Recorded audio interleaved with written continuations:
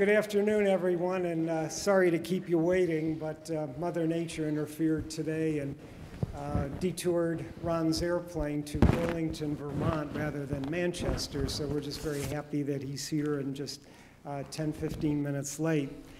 My name is Ken Yalowitz. I'm the director of the Dickey Center for International Understanding here at Dartmouth, and I'm very, very happy to welcome you to, this is not one of our Great Issues lectures, but it's certainly a very important public event sponsored by the Dickey Center, and that is a presentation by Ron Suskind entitled, Can Democracy Survive the War on Terror?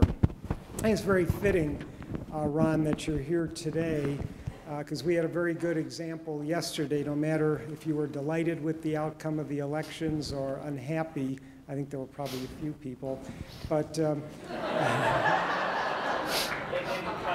didn't count. I'm neutral. I mean, you have to understand. I don't take positions. But no matter what, the sight yesterday of our democracy functioning in a nicely held election was very reassuring. So, as I say, Ron, I think it's just very fitting today that you're here. I must say that this is personally very pleasing to welcome Ron, really to welcome him back. He has been a very frequent visitor to Dartmouth over the years.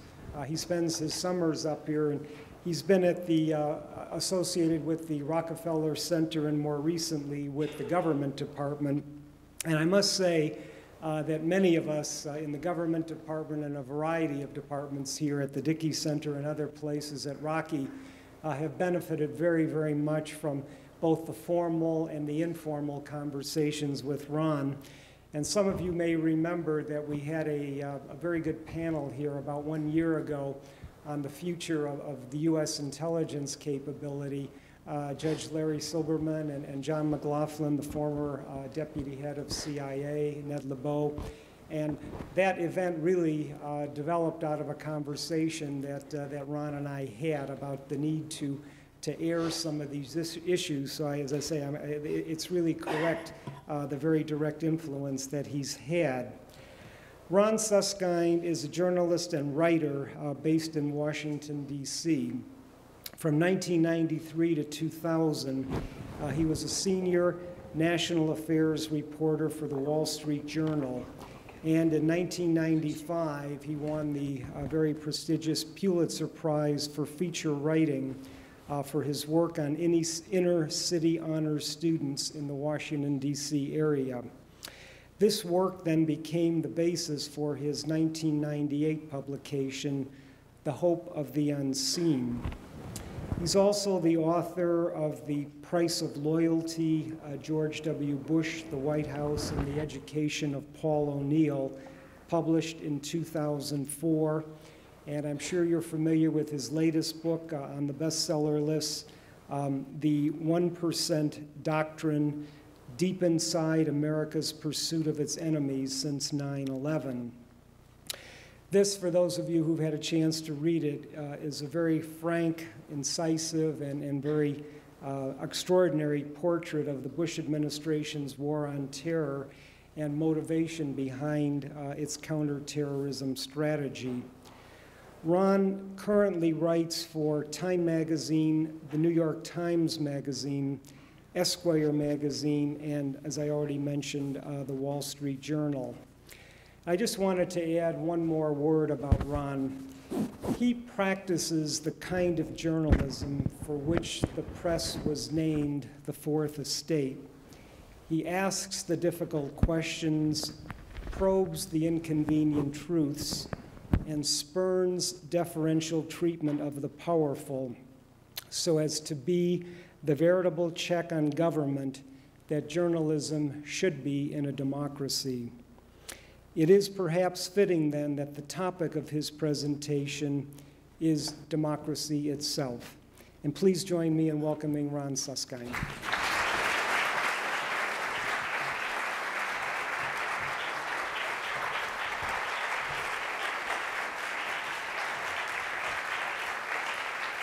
Cool. Okay. Well, thank you, Ken. Boy, You got to stop saying things like that about me. It's well, I'm still a disappointment to my mother. That's what I keep hearing in my. That's good, I think. She wanted better, law schools, anything, a professional. Actually, it was interesting. After I won the Pulitzer, there was a dinner at Dow Jones. I was working for the Wall Street Journal in those days, and they fly up your family. And my mother was flown up from Florida. She lives in Boca Raton. She was at something called the Polo Club in Boca, which is named after a long line of great Jewish polo players. And so she flies up, and, one-on-one she could negotiate peace in Bosnia, but in a big room, oh boy, she's nervous. I could see her across the big baronial table. There's a lot of notable people there. They make her stand up and say something. It's painful. I can't help her. She's over there. And so she stands up, which actually people didn't realize because she's only that tall. Like, you can imagine where I came from at my height. And she says, I suppose at this point, she's from Brooklyn, I guess it's okay at this point that you didn't go to law school. That's all she says. That's it. Brings down the house.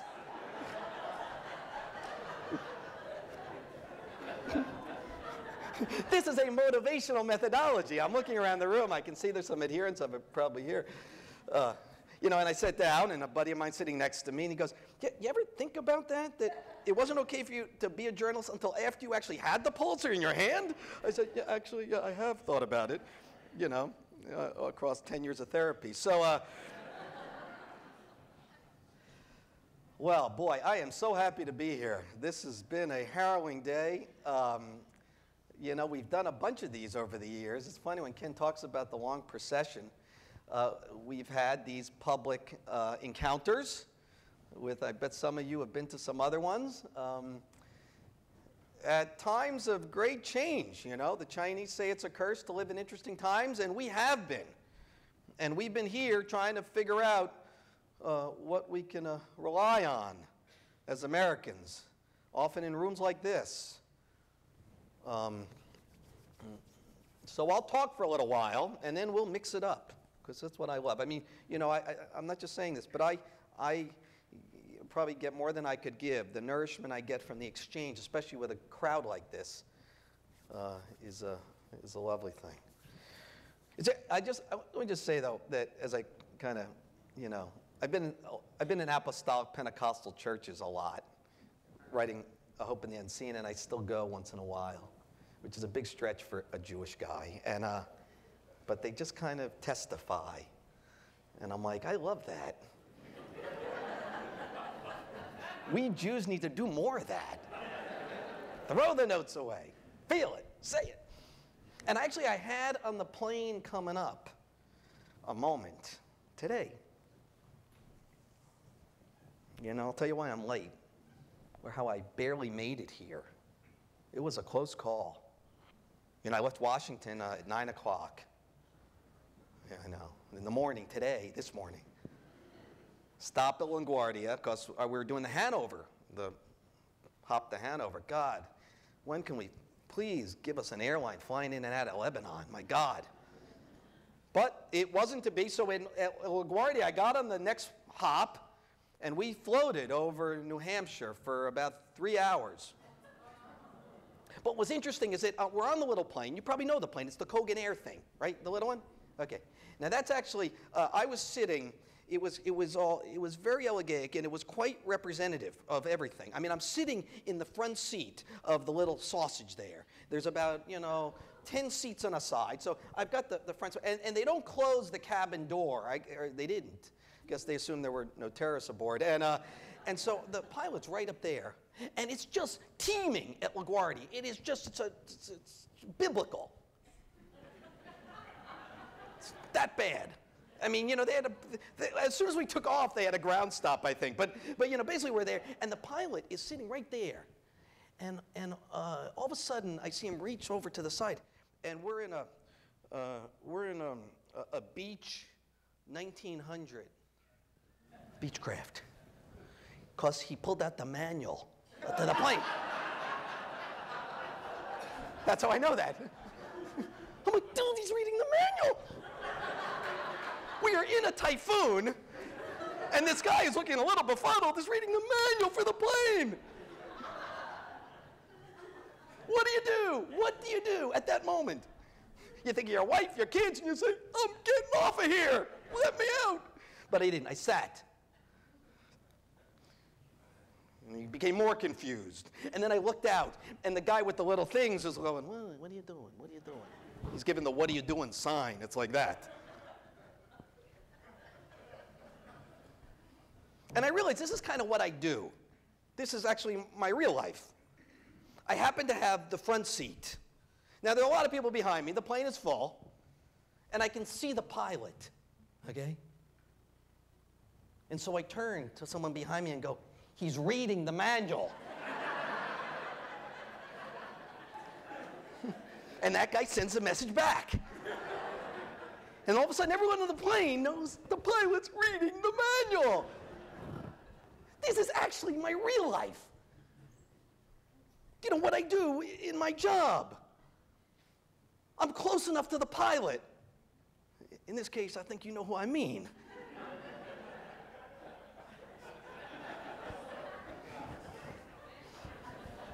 And I can see him right up there. It's a Herodotus perch, I guess you'd say, right? You know, Herodotus had a lovely, elegant idea that there's a perfect spot to see in those days the Parthenon just completed before he died in its fullness, in the sweep of the Athenian hills, and its fine detail and artistry. And that's what I look for, a Herodotus perch. And now I've got one on the beach 1900. And I send the message back. At this moment, I am having a George Bush moment. Now, sending back that information causes grievous concern, but no action. I've had that sensation as well.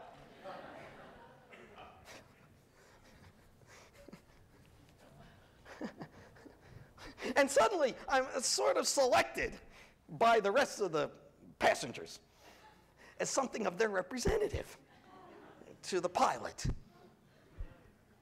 Go up and ask him what's going on. That's also my life, kind of. Well, suffice to say, we take off. The cabin door remains open. It's a harrowing flight. The pilot is befuddled. He doesn't want to show me that. He's clearly a believer in confidence, this pilot, in the mystical power of confidence.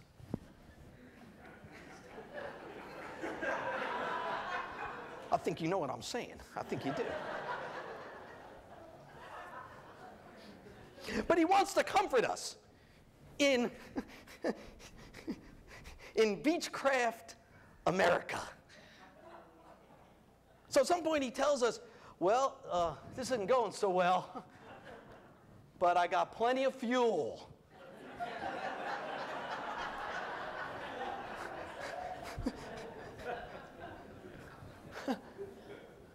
And there we are in a storm, having to trust this man at the controls with everything at stake. And he has not earned my confidence. In fact, it's the opposite.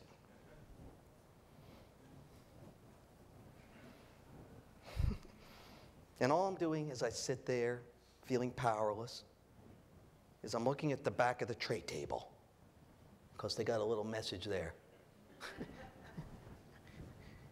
Use seat cushion as flotation device. I think that one little patch of plastic pretty much sums up a whole giant effort of the government called Homeland Security. That's pretty much it. That one little line. The first responders and all of that. You know, has anyone ever used the seat cushion as a flotation device? When you're in a plane going 300 miles an hour into something.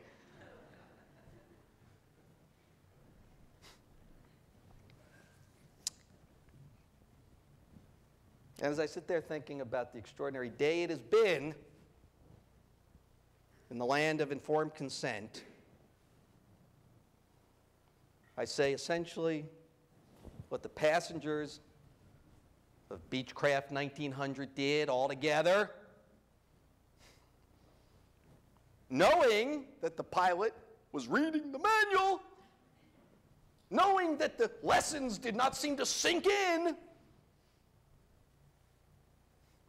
we decided he would get a new co-pilot, that he would not fly the plane as he has been by himself. Our designee, the people's designee, will now join him in a partnership to fly this plane. And that gives me modest comfort, though my confidence still needs to be earned. Suffice to say, we did land. I'm not sure if I'm ready to give the pilot much credit on that, though.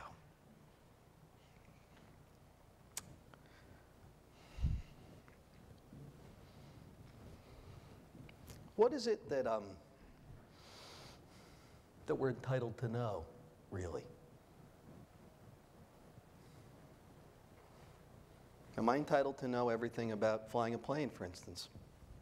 Am I entitled to know everything that that pilot flying this plane, our plane, knows? How he comes to his decisions to hit that button and not that one? What he's seeing on his screen? What the risk analysis is for whether or not our gas will run out? If these things were clear, we would not be here today, I don't think. What do we demand of our leaders? What do we expect in return? What is the nature of informed consent? It's a sacred, lovely phrase, a principle, a writ, with emphasis in particular, the founders would say, if one of them were here with their powdered wigs, on the word informed. I start the book, this book, with an epigram from Jefferson that is odd and fascinating in its conditionality. When the people are informed, then they can be trusted with their government. There's tension in that phrase. When? Almost all the leaders in my lifetime, and I'm looking around the room, maybe in some of your lifetimes too, stretching back a little further, believed that informed was a goal packaged into their job. You know, Reagan isn't loving the press. Carter isn't saying, how often can I meet with them? They're all saying, it's just part of my job. I work for them, us, you. And if they're going to give me a performance review on some regular kind of interval, the bosses, they need to pretty much know why I do what I do. So what's our rotation? You know, Jody Powell. What's our rotation? Mike Deaver. Okay, we got the Times this week, and then the Post guys are coming 2 weeks from now. Oh, God, I hate those bastards. And then Time Magazine, and then you got the CBS thing, and that's just the way it is.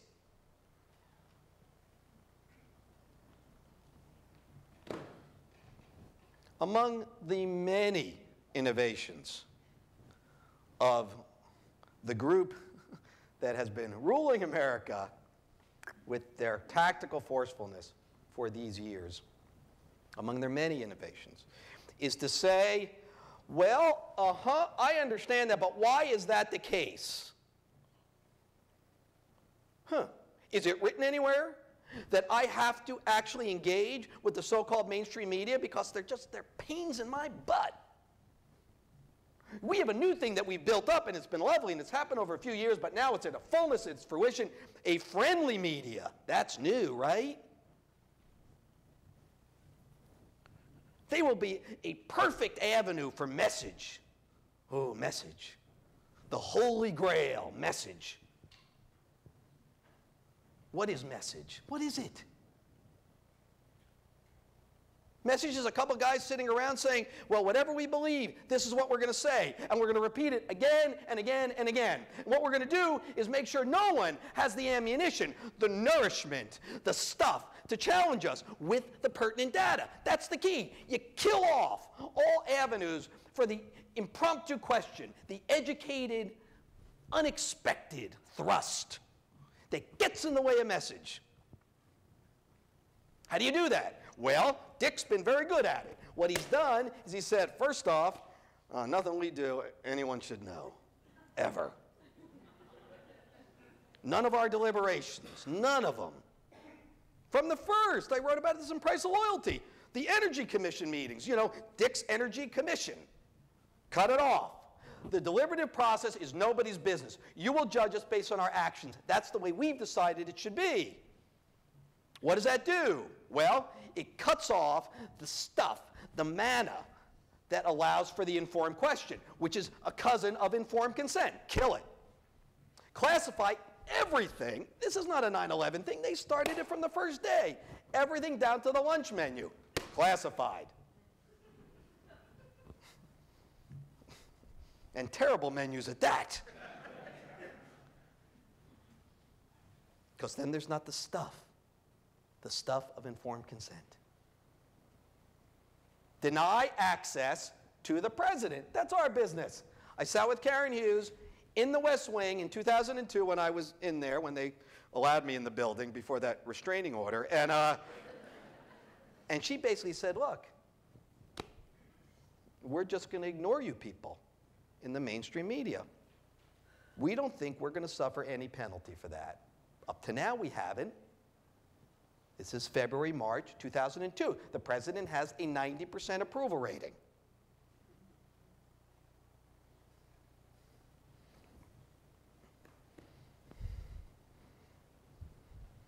She told me a story. I heard it again from someone else. Perfect story. The New York Times Magazine editor, Jerry Maserati, I write there once in a while, Jerry's in there with Karen Hughes at the very beginning of the administration. It's a lovely little moment. And Jerry's there and saying, look, we wrote a great piece in the New York Times Magazine on Gerald Ford. He had a copy of the old yellow thing. Jerry holds it up, and I think John Hersey, some big name, sort of Bigfoot writer, wrote it. And it's like this, Karen, he tells her, it's right there in the West Wing, this was the definitive piece on Ford. Historians for years, hence, turned to it. And it wasn't good or bad, it was so and real, and it framed the debates, and here it is. And it only took 2 weeks of the reporter being in and around the president. Okay? Karen reaches into her drawer, pulls out Time magazine, all right, holds it up. It's got Bush right there in the cover doing the pointing thing. You know, he's big on the pointing, that thing, that pose. She said, this is a really good piece for us. This cost me 17 minutes.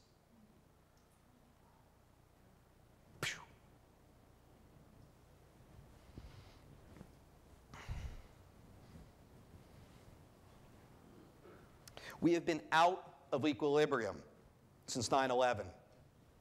Not just the Fourth Estate, but other parts of our properly and judiciously divided and separated government. Congress, the courts, the unitary executive, so-called, that's their principle. They came with it. They didn't come up with it there. This was part of the design. Preparation, unitary executive, expansion of executive powers, met opportunity at 9/11. Make no mistake. It has thrown out of kilter, out of equilibrium, so much that is effective in the self-governance process. There are self-correcting features knitted into it. The founders, they were brilliant about this. Those instruments have been broken, overwhelmed. That goes not just for the courts, Congress, and our official, unofficial role.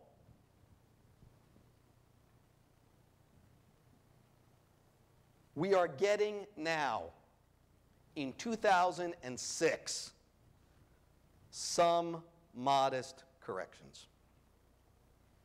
Those self-correcting features of self-governance are activating. And it lifts my heart. There will be a battle up ahead on these military commissions at the Supreme Court. It will happen relatively soon. We'll see what the court does. The long and short of that, as you know, is in Hamdi, the court made its ruling, threw it back to the administration, said, go consult with Congress, look at what we said. And then the military commissions, despite John McCain's posturing, which gave a lot of people, and Lindsey Graham, a jag, I mean, it was a nice group. Warner got some chits, some cred. Shockingly enough, well, they all basically got steamrolled at the final hour. And those commissions are, in letter and verse, exactly what the Supreme Court said you can't do. So there will be a battle there. More importantly, today, there are people in the House of Representatives, shockingly enough, with subpoena power. God. Wow, it's going to be an interesting 2 years.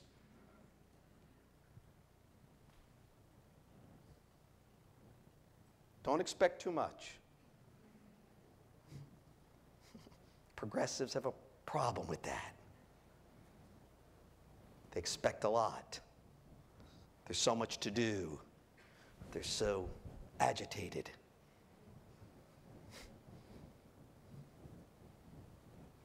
On much of it, the administration will simply say, talk to the hand. They're going to probably have a big inflatable one in the east lawn of the White House. And you want to go to the court? Go to the court. Be my guest. And we'll run out the clock. I met with a bunch of Democratic senators after the book came out. We do a thing, a lunch in the Senate. Some Republicans too, that was a different lunch. And the Democrats were there. There was an Appropriations Committee markup, so a few of them got siphoned off, but a pretty good crowd. You know, and I looked at them, and they didn't inspire a ton of hope. It was a couple months ago.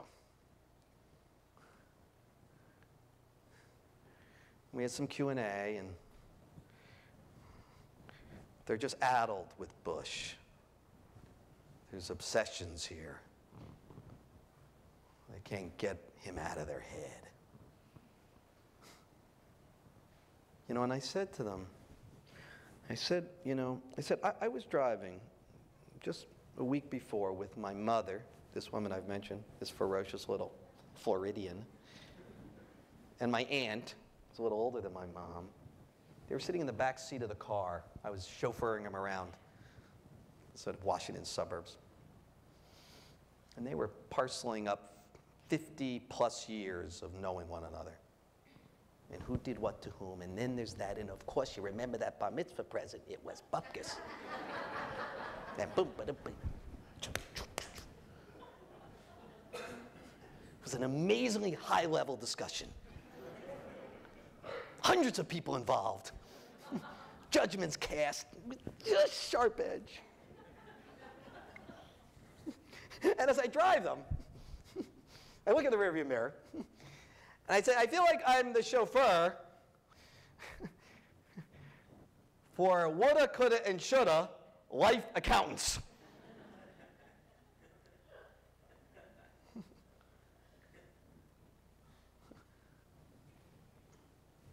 And of course, I see them through the rearview mirror. And I tell our friends, the senators, I said, you know, if I were in your shoes, I would expunge the words woulda, coulda, and shoulda from your vocabularies now. There's nothing that people can learn from you on that. Nothing that will not be viewed as self-interested.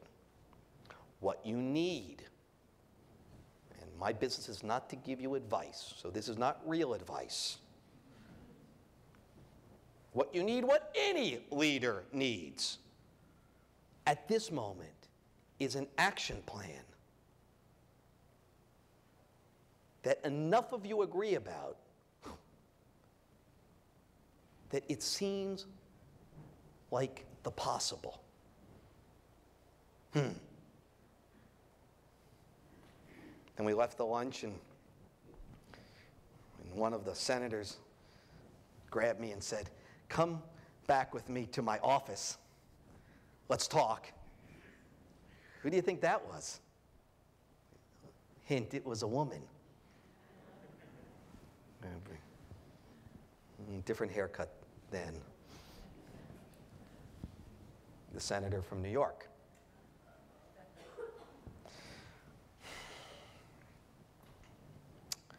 I am hopeful today.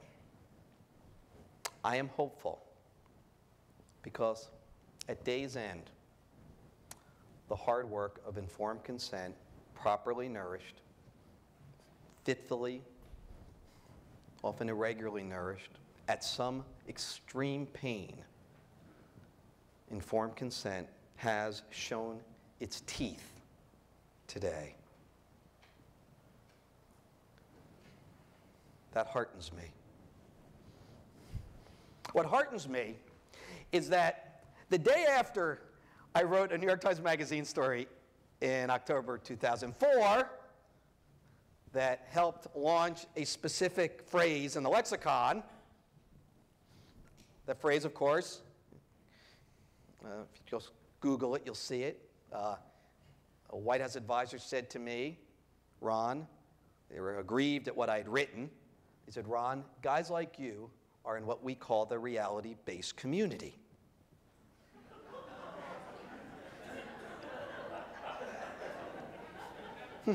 I had written some things they didn't like, and so they took me aside and thought I could be educated, okay? This was 2002. We were talking at that moment, the advisor and myself, and this person, I had said he, will remain nameless for all time. They have called and said, "We have a deal." I said, "Yes, we have a deal." There's not even a if you were to die thing like Woodward. None of that.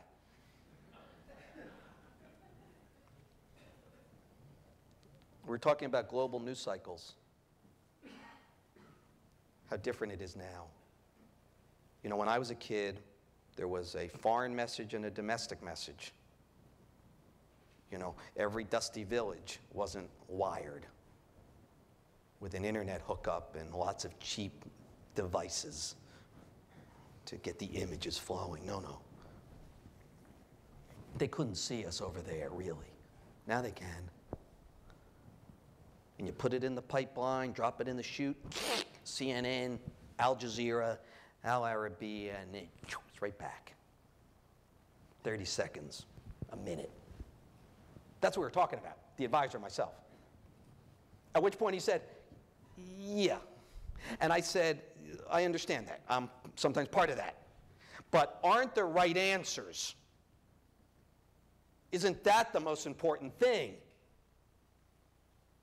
Arriving at the right answer through the traditional method of search and find." Yeah. Then he holds up and says that I, and some of you, I'm just guessing, are members of the reality-based community. Congratulations. I said, "Well, define it for me. If I'm a member of it, I ought to at least know what it is." He says, "Well, you all believe that solutions emerge from your judicious study of discernible reality." I'm like, "Yeah. I think I've got a tradition behind me. I'm just guessing, but Enlightenment principles, age of reason, it goes, their antecedents going way. Oh, no, we know. But that's not the way the world really works anymore. You see, we're kind of an empire now. And when we act, and it gets swept up, those messages, we create our own reality. And you'll study that judiciously as you will, you poor little RBCer. They got an acronym. The reality, basically, it's RBC. It's distilled down already. And you'll study that judiciously. Yes, you will. And then we'll act again. You can study that reality too. And then we'll act the third time. And you can study that one as well. And that's the way it'll all sort out. You see, we're history's actors because we have the temerity to do what's needed.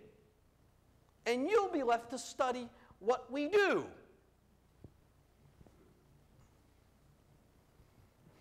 And he said something that I didn't put in the New York Times magazine, the end of this quote. I'll offer it to you because you're kind of involved.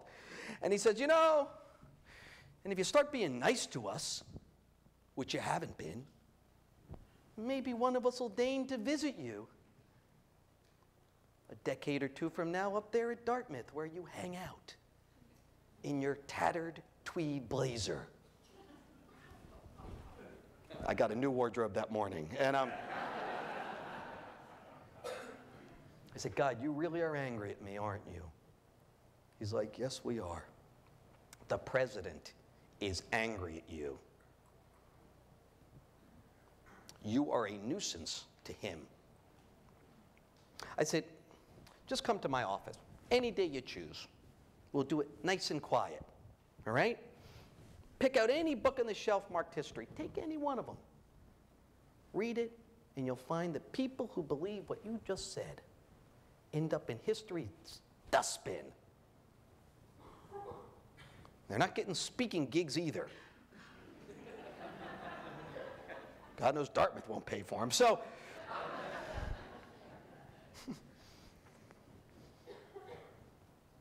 here's what heartens me. The next morning, after the Times piece, there were 4 separate sites on the internet, companies, producing proud member of the reality-based community t-shirts. Yeah. 4 separate ones. I had my assistant call up, and I got a bunch of boxes in my office now. I said, I have sort of paternity on the phrase, and can I have a box or 2? So sometimes when I meet with a source, some of them notable people, some of them not, but a source who is bending toward the light of knowledge and maybe acquired wisdom, well, sometimes I bring them a t-shirt.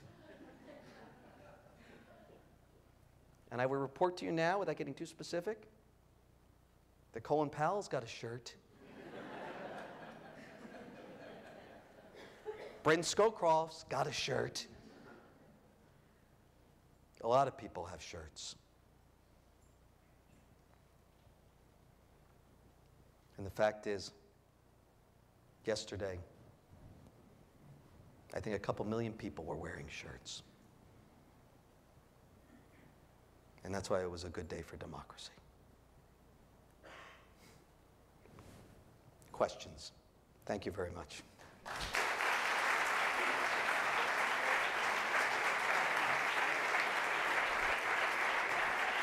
I'll do the question because I want to get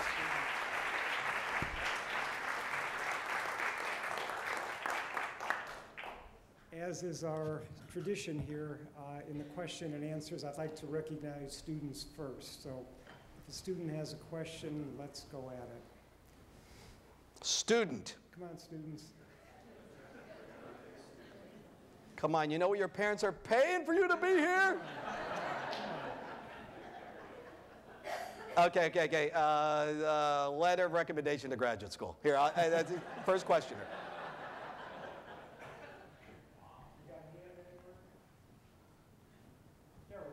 Yeah, student.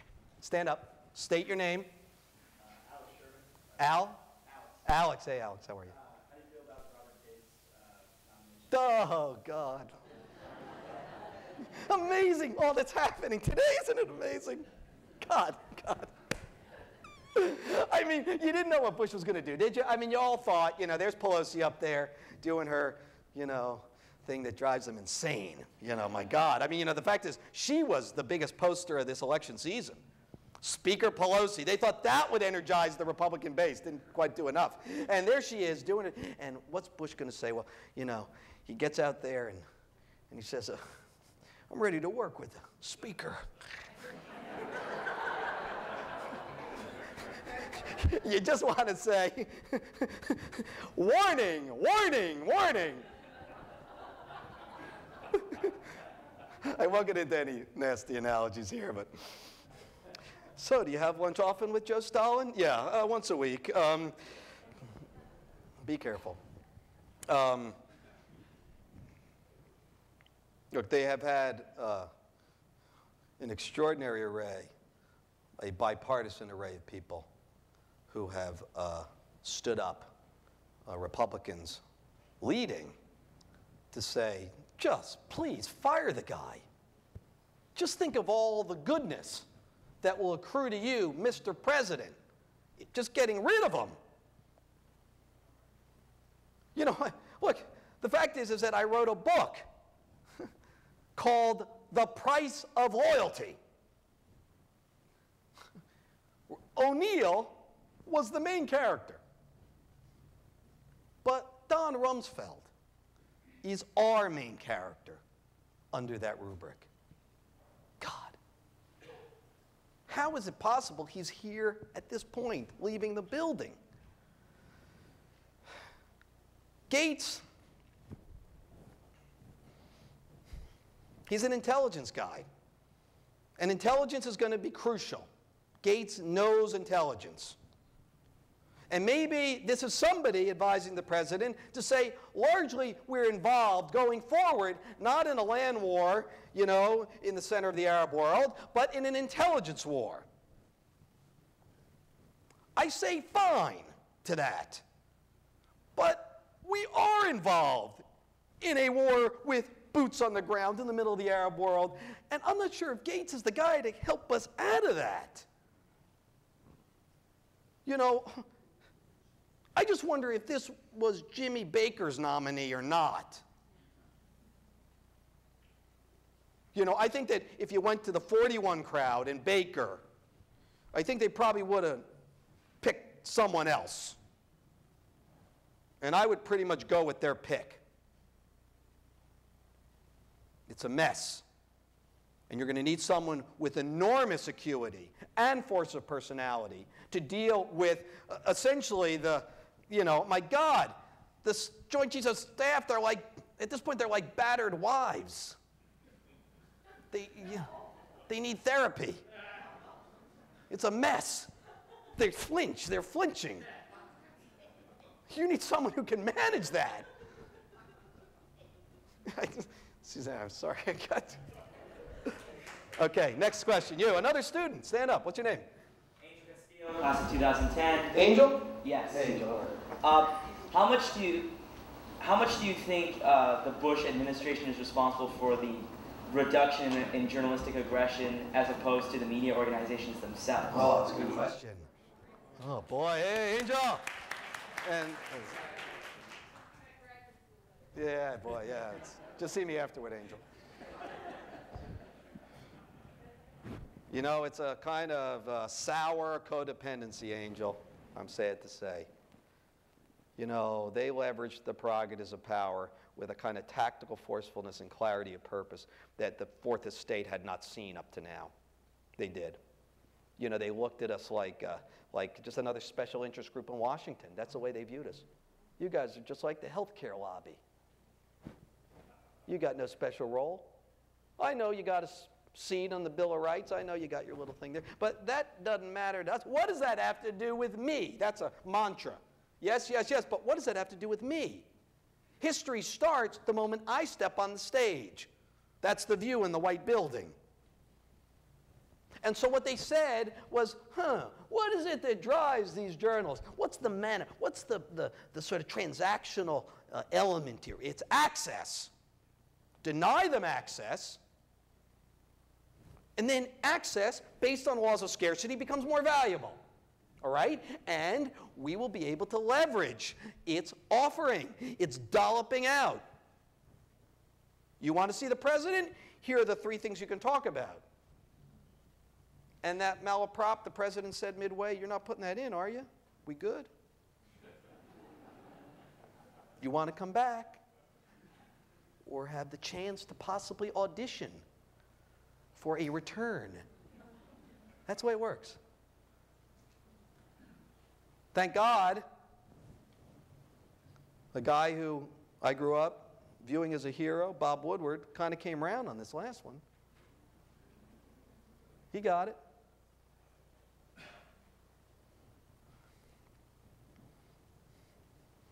You know, I talked to Hal Raines at one point. I had to speak at the New York Times. There was some testimonial for a guy I used to work for there.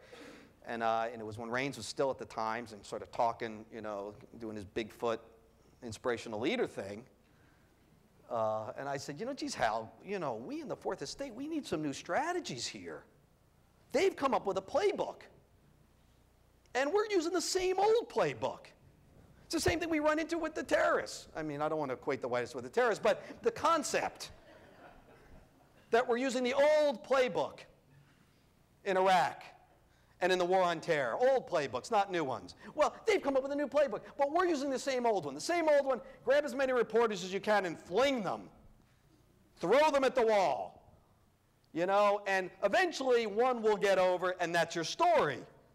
Well, what they did is they added about 20 feet to the wall.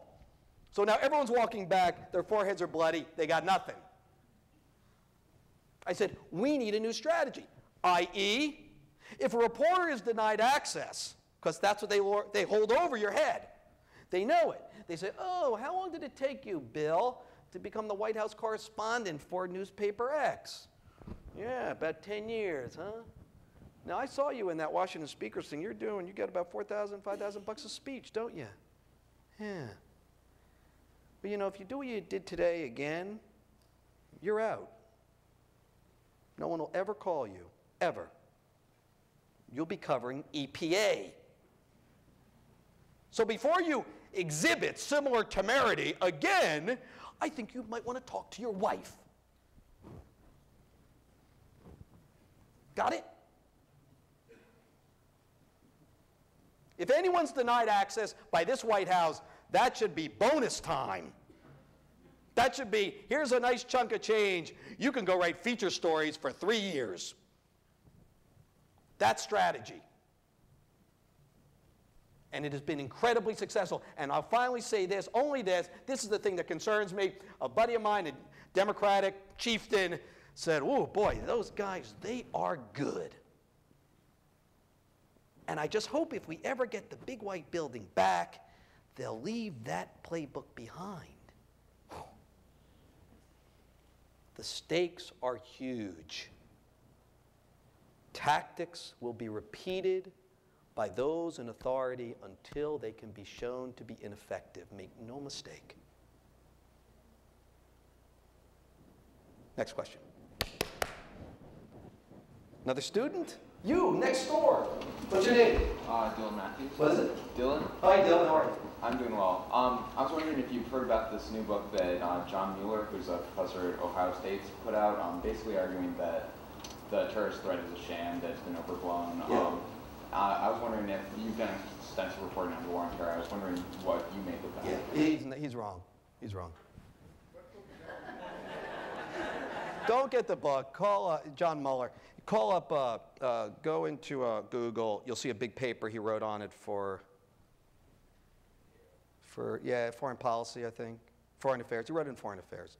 You'll see the whole thing. It's basically saying they haven't attacked us and it's a figment of our imagination. I just happen to know that it's just not the case.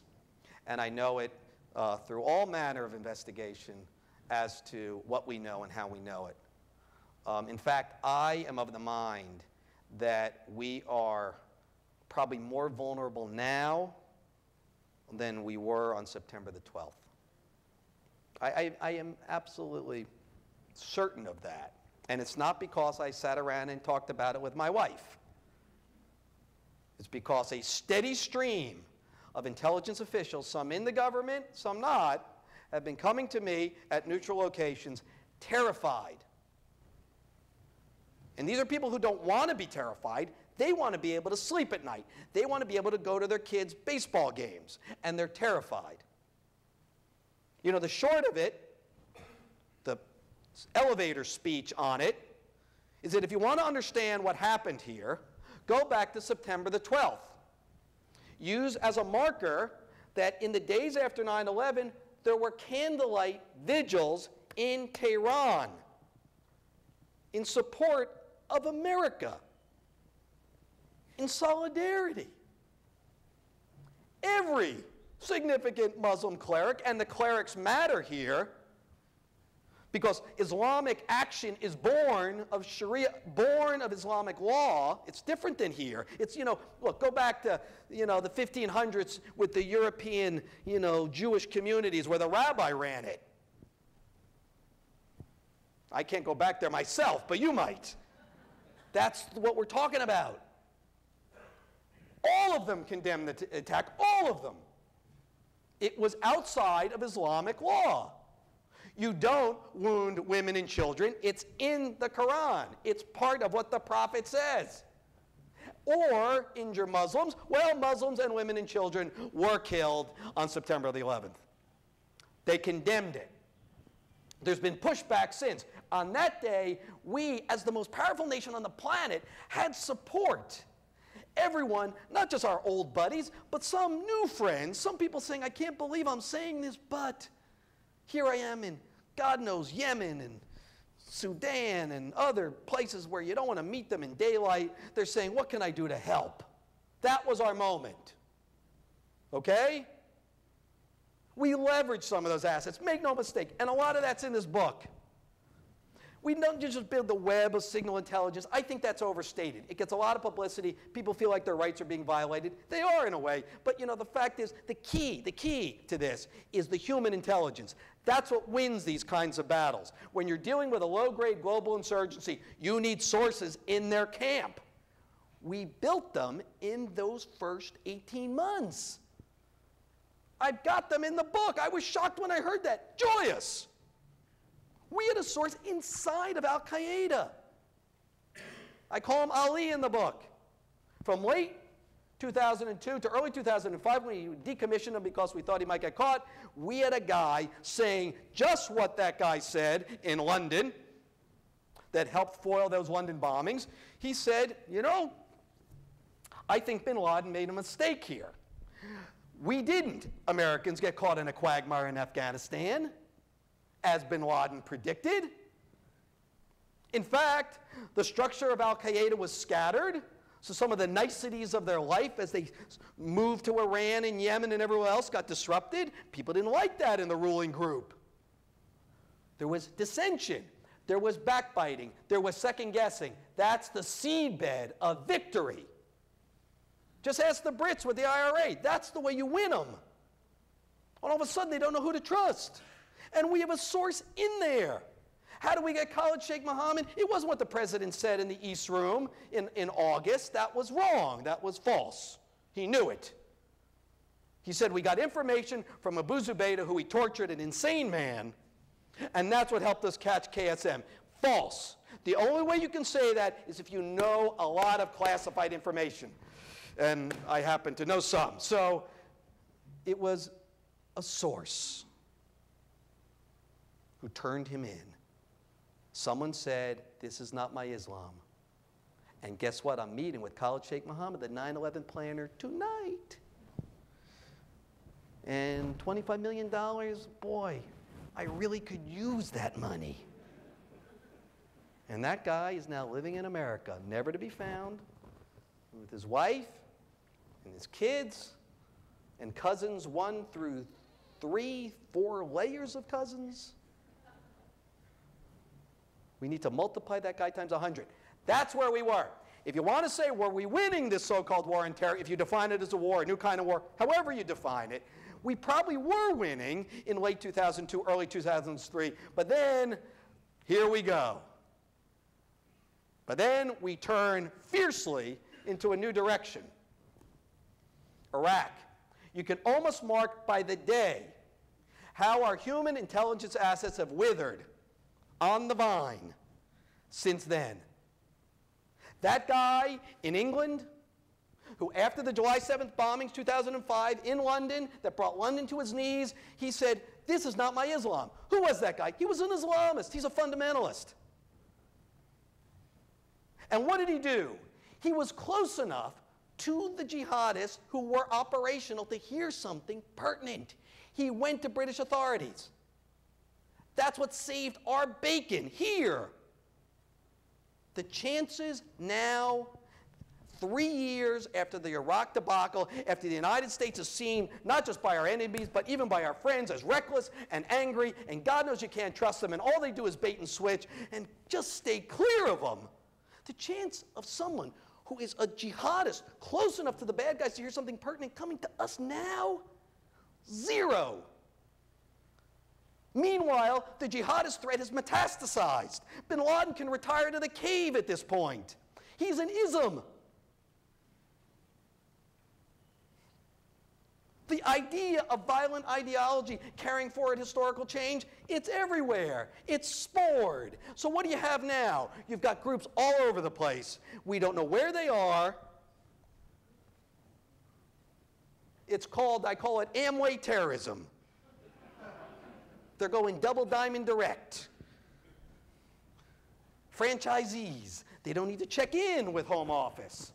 They don't need money, they're self-supporting, they don't need direction. You can get a lot of that just by reading and by the various websites they have exclusive access to. And they don't need technical advice or assistance, and they're almost impossible to find before their operational moment, and they have multiplied. Frankly, anti-Americanism, if 1,000 people are angry at America and 10 of them turn to violence, that's a lot of people, but we're up to that. If it ends up being 4,000, which is what's been happening,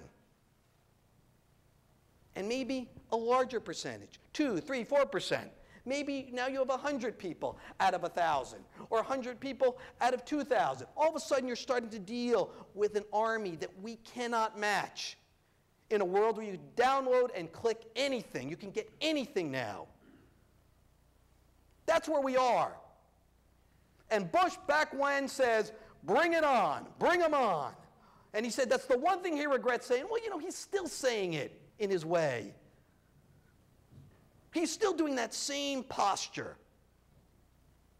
You know, the bully gets beaten up by the whole gang. He's bloody. He gets up. He dusts himself off. The whole playground of kids are going, huh. And he's going, come on. Who's next?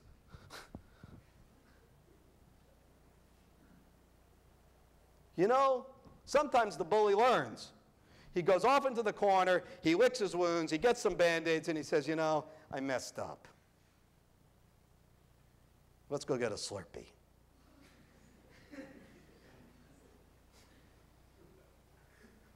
You know, I don't know. We got 2 years left in this presidency. Sometimes presidents feel urges at this point. They say history's judgment's the only one I care about. I'm not going to stand for another election. They pull their little Nixon to Chinas. They go to the improbable place. We're seeing it today with the press conference. Will the president move down that evolutionary path or not? Another question. Oh, hi. Another student? Yep. Hi, what's your name? 09. Oh, no, all right. Question. In what ways has the increased access and exposure to satire influenced or affected the media and policy? That's good. Everyone hear that? The increased, heightened satire shtick, the power shtick. Look, the fact is, there's somebody, a wise person, who said, a laugh can cut down a dictator and raise a mountain. And I think we're seeing the effects of some of that. I know I have an 18-year-old son. He gets a lot of his information from The Daily Show. And I was on the Colbert Show like 2 months ago. Oh, my God. The fact that I survived it is a feat. I've never been... Okay, I'll just tell you a short story because it's actually pretty funny. I told a buddy of mine I was going on, and he's like a real TV guy. He's, you know, he has a show on the Food Channel, or he did. And he's like, have you really watched Colbert? all the way through the show. I said, oh, I've watched him, you know. He's like, no, you watch the monologue and you go to sleep, right? I said, actually, yes. Well, you need to watch the interviews, because your reputation could be, you'd be over if it doesn't work. You'd have to retire. And so he sent me about 10 citations on YouTube of Colbert moments. And it just saved my life, basically. You know, I saw prominent, credible, responsible leaders ruined on the Colbert Hour. And they don't get it. Now, when you go on the show, they try to help. They say to you, I'll tell you that, you know, obviously, everyone knows Colbert. Colbert is, you should, well, it's on 11:30, so, you know, that night, I don't know, drink a couple espressos at 8, and you'll be good. And basically, he's a fictional character, right? And he's created this amazing upside-down universe of which he is the king. He impersonates kind of a Bill O'Reilly, conservative, kind of, you know, faith-based, kind of petulant, you know, patriotic. And he brings in a lot of the narcissistic TV stuff. It's an amazing act. And he's a little like Borat. You know, it's very similar. It's utterly postmodern, amazing, upside down. Now, and you know, and other people have done it, but it's amazing to watch. And so basically, he gets you on the show, and you're in the green room, and the producer comes up, and she gives you advice to help you. She says, take his character seriously, but don't take yourself too seriously. I'm like, oh, God. I feel like I'm sitting with a Buddhist monk or something. How am I drawing that line? Okay, got it. He's like a child, she tells me. A petulant child, uninformed child, in the body of an adult. So you should correct him. But don't correct him in any way that even hints of condescension. Huh. I'm drawing that line too. Now, mind you, before I went on the show, I talked to Frank Rich, who said, oh, God, you're going on tonight? Have you prepared? It was the most harrowing 6 minutes of my life. And so you go on, and you realize when you're on the show is that Colbert is the king of this universe. As he runs down from his desk and he does the high five with the audience, I mean, you might as well be in a you know, you're a Christian and there are lions everywhere. I mean, you're in an arena. And I'll say one guest. You have to YouTube this yourself because I don't want to add to this guy's woes. But one guest I saw on YouTube. He's a prominent person. Confident. And feels like he's a very funny guy. Now, he might be funny in front of crowds like this. That's a different thing. Colbert is at the top of Funny Mountain. That's a really high mountain. We're in the lowlands, people like me. So he's ready. He feels like he's prepared. Now, it's early Colbert, mind you, so he is not really clear what's happening. So what he does is, the poor son of a bitch, he comes on with jokes. Oh, I mean, already you're like, oh, save him. Someone save him. And he tells a joke. Got it prepared. Worked on it. Maybe called a few friends. And Colbert sits there. Now, he owns that studio audience, and beyond them, the audience is in their bedrooms at that point in the night, and he owns them all. And he owns them with the tiniest change in his physiognomy. You know, his mouth moves, they move. His eyebrow goes up, their eyebrows go up. It's like massive ventriloquism. And so as this guest tells his first joke, Colbert's face does not budge. The studio audience is quiet as a crypt. The guest starts to sweat. Here and here a little bit. And then he's got 3 jokes. So he goes with joke 2. Someone help this man! Joke 2. At this point, it's silence. It's like a physicist would study the silence. It is so absolute. You just... Joke 3. Now, he's gone about 2 minutes with the jokes, and there's not a peep. Colbert's face has not changed. And then after joke 3, Colbert goes, oh, wait, you're quite a jokester, aren't you? The gales of laughter were so pronounced that it mussed up this guy's perfect hair. And he just, he couldn't speak for the next 4 minutes. That's what humor can do. And I just say in my dream, just imagine George Bush going on the Colbert Report.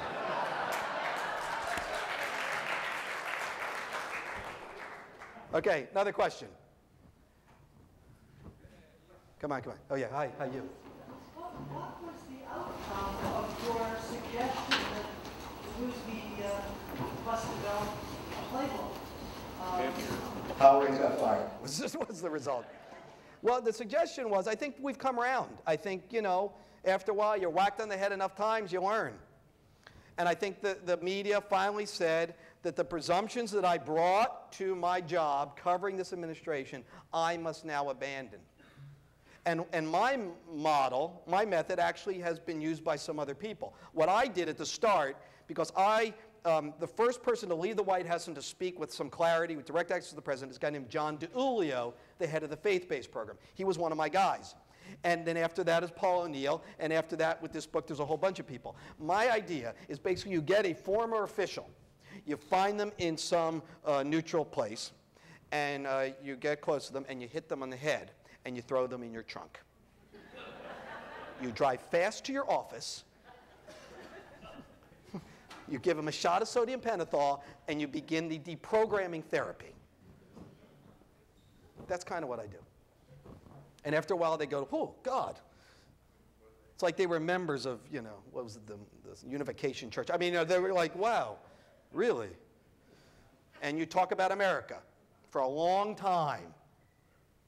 Don't be too product-oriented. Go with process. It's therapy. And so you talk about American exceptionalism. You talk about the issues of informed consent. You talk about how truth works. I say to them things like, I say truth works in so many parts of your life. Between your relations with your wife or your husband, relations between citizens and their government, bosses and their employees. It works. It's messy. It's improbable. It is as difficult to control as ocean currents. But at day's end, you don't have to remember what you said. At day's end, you can stand up tall in daylight. You can look anyone else right in the eye. And you deserve that. Try it. And the amazing thing that's happened is that the more people who try it and survive it, the more message, the cult of message, gets pushed back. And they call me later, and they go, God, I can't believe it. Once, I was a leading official, credible. I had earned my place. I'd run a Fortune 500 company. I had written all the papers people read. I was hailed. I was a grown-up. And then I got in there, and they said, children are seen and not heard. And I know that you think you have answers, but you know, we don't believe there are right answers. The right answers are what we decide they are. We don't need your policy process. That's messy. It often ends up in places that Carl doesn't like. So, you know, the fact is, you're here to repeat this message. He says, that's who I was. And I didn't feel like myself. and I couldn't look my husband or wife in the eye. And now I'm me again. And I get hugged by cab drivers. And back then, I couldn't even hail a cab. And they build. That's why truth only need rear its head. Should we finish up? One more question. And then afterwards, there's going to be, Mons will be doing book signing and purchases. But anybody, one last question. You, yes.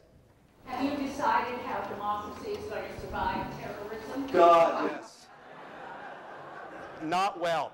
Look, the fact is, on terrorism, we have a huge problem, which we've alluded to some tonight, but I'll hit it right in the head now. Here's the problem.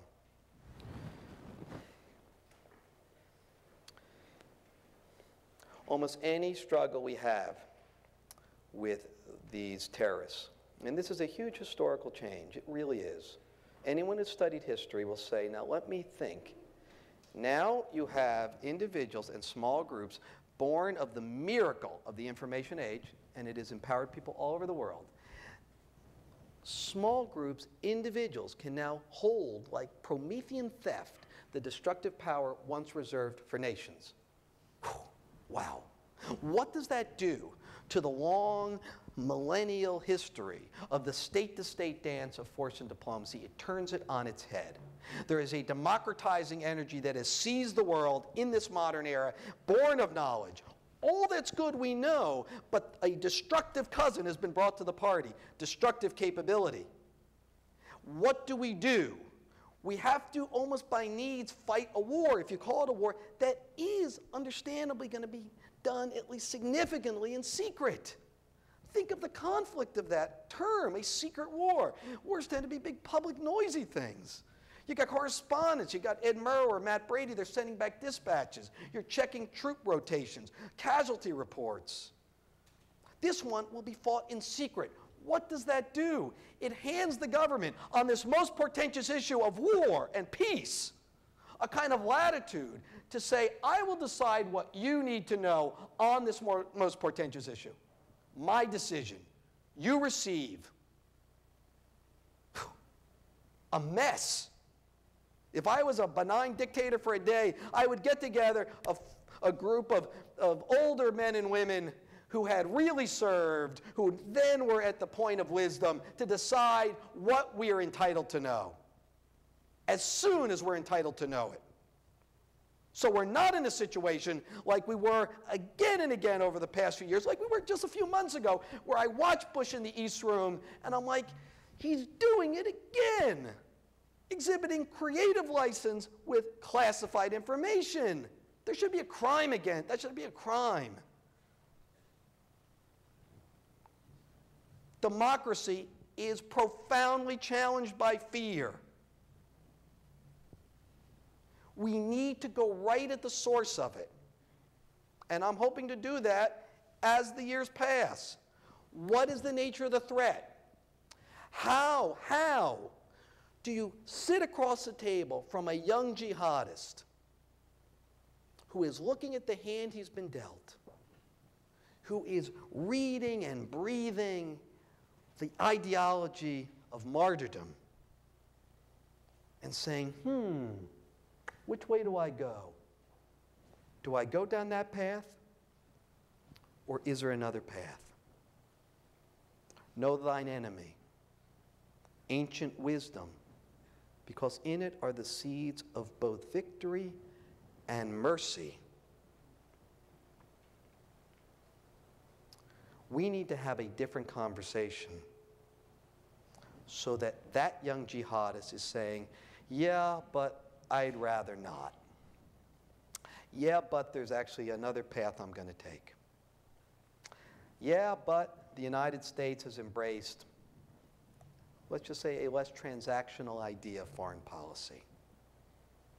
You know, the kind that we use for the Marshall Plan, the kind Truman talks about. When you're as strong as we are, don't load in the conditions. Just do it because it's the right thing. These are desperately poor countries that we now are in a civilizational conflict with. You know, blunted aspirations, twisted up notions of urge and desire. We need to solve that, help solve it, at least try to solve it, at least move down that path in some way if we are going to blunt, frankly, the situation we're in where we have a tactical issue, where they have a tactical updraft that we're not able to challenge. And if we start to do that, if we start to embrace transparency because we're having that kind of a discussion, instead of fear and secrecy, democracy will be less challenged. We can say, I want to rise to the level of informed consent. We're not going to get there, but let's get closer. And what it means is for us to have ownership of this thing. That's going to be the key. That we will look with a kind of familiarity on issues like intelligence, like the urge to commit a suicide bombing. We will look at that with a familiarity that we understand troop movements and bombers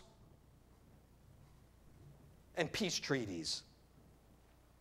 That will give us ownership and context. And context is what we need, and context is what we don't have. So all we get is fear. Bottomless issues, prove the negative, I can't, be afraid. And even if you're not afraid, I'm going to make you afraid. And if you're afraid, I'm going to make you more afraid. And if you're afraid, I own you. I own you. You know, I wrote in the 90s about race in America. What happened to race? Gone. When was the last time we talked about education, really? Gone.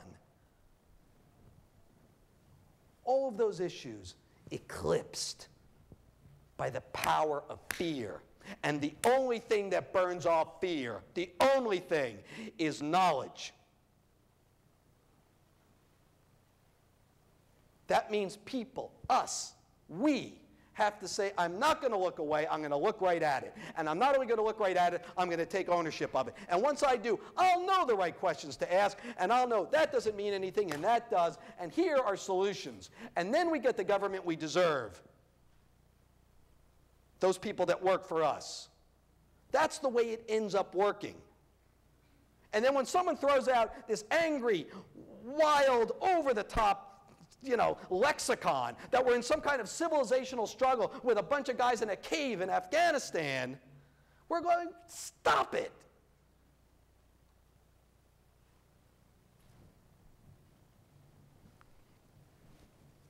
Let me just finish with this. 2 seconds. We will survive this. We will ultimately build muscles, strength, by virtue of context, by virtue of going about our quotidian, pedestrian, day-to-day lives and saying, I'm still standing. And saying, no, no, I will not give in to fear. I will not give in to hate. I will not give in to narrowing them down to some sort of evil quotient. We're coming out of it now a little bit. It's a few years since 9/11. The problem with 9/11 is that anything you do in reaction to 9/11, essentially, that has to be justified somehow, will be force. Everything else is, well, it leaves you open to virulent attack. We're getting past it now. It's taken a while. And I'll tell you, part of what's saving us right now, you're talking about John Mueller, the guy says there's no real threat. Part of what's saving us, it's what I call the producer's effect. The fact is that they still do check the jihadists of the world at the last minute in with the bosses. They're operational, they say, is now the time. And up to now, we understand that they've said no, don't move. Why? Because our enemy here is savvy and strategic. And what do they say? America's doing our work for us. Why would we want to attack them again? Build sympathy for them. The object of any foreign policy, any country, unite your allies, divide your enemies. We've done the opposite on both scores. from that one attack. Why would you ever, if you were our opponents, want to attack us again? Not now. They will, at a time of their choosing. Everyone in intelligence agrees on that. So ultimately, it's our screw-ups that are probably saving us from the next damn attack. That's why I call it the producer's index. Gene Wilder, Zero Mostel. Failure can save you. That's what's doing it. The fact is that what history shows again and again is that the arc of the moral universe is long, but it bends towards justice. This is not just Martin Luther King saying this. It's also Theodore Parker, the progressive abolitionist in the 19th century. One white, one black, they're kindred. They stand on shoulders. Parker's on people's shoulders, King's on Parker's shoulders. Both of them caught in a dizzying social movement of ferocity, of anger, of irrationality. And King, early on, says, look, some of us up ahead will be killed. We will be reviled, we'll be hated, we'll be spat upon, and we'll be killed. He says this in the early 60s. But he says, be not deterred. The arc of the moral universe is long, but it bends towards justice. And I have no doubt that it will bend towards justice precisely because tonight we have a lot of people here in this horrible rain. So thank you for coming.